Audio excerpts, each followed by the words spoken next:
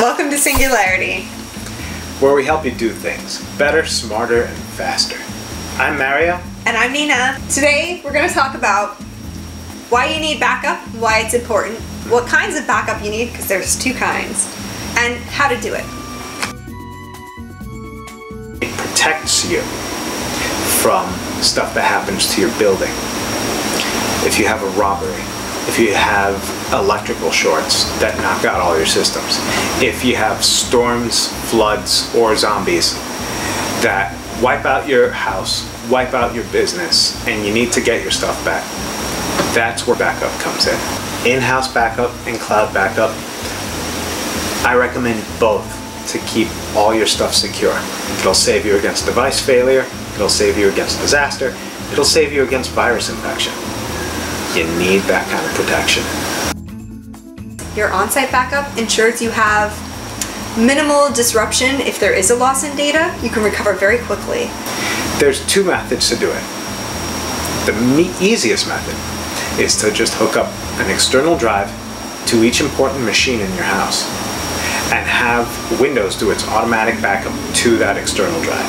There's a second option for on-site backup. It's called a NAS, Network Attached Storage. What it is a box with hard drives inside.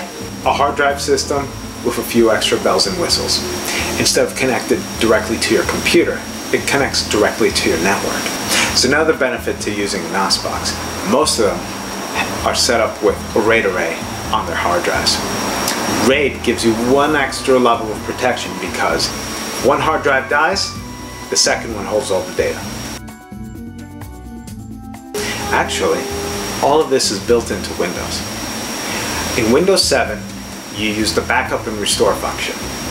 It takes 5 minutes to go through the menu, but you can schedule it to do a backup for you every night at 3 a.m. In Windows 8, it gets a little easier.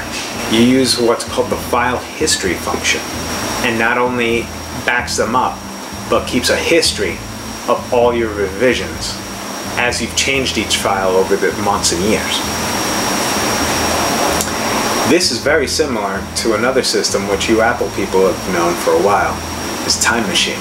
It's built into every Apple computer, and it's their built-in backup system. You set up Time Machine on an external drive or on a NAS, any network location, and it'll save copies of all your stuff and multiple revisions of all your stuff as they change over the years. Your off-site backup is your fail-safe, ensuring that if anything happens to your on-site backup, or all your computers on-site, or your location, you still have all of your data secure. It'll have a separate copy of all your stuff in the data centers. Your data would be not only RAID secure, where it's on multiple hard drives at once, it's also geographically secure. It's replicated inside 2 or 3 times inside each data center, so you have 4 to 6 copies of your information in there on top of your on-site backup that you already have. You're very secure at that point. My two favorites happen to be Backblaze and Carbonite. Both have really easy setup options. Backblaze's business model is very good for individuals and families. A fixed price every year backs up everything you own. Carbonite has a slightly different business model, but appeals to business owners because they can do servers, and with Carbonite you pay by the gigabyte, but it's well worth it.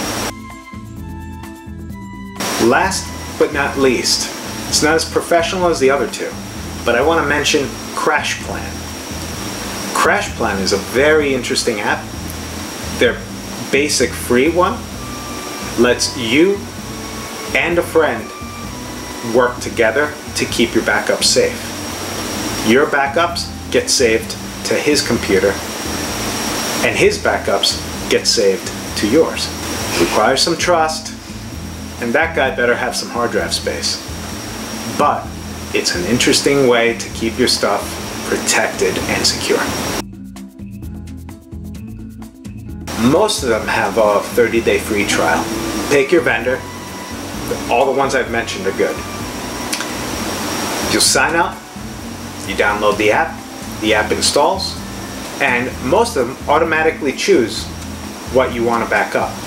It'll get everything in your document, in your documents folder, music, movies, and pictures. If you need anything else back up, it's real easy to poke into the app settings and choose extra folders and extra places that you want backed up in your computer. Don't make the mistake of utilizing offsite backup at your service provider. Service providers, like us, sometimes offer backup onto their servers at the location. Nowhere near as secure and in no way recommended rather than using a cloud backup at a service where you have multiple redundancies to keep your information secure.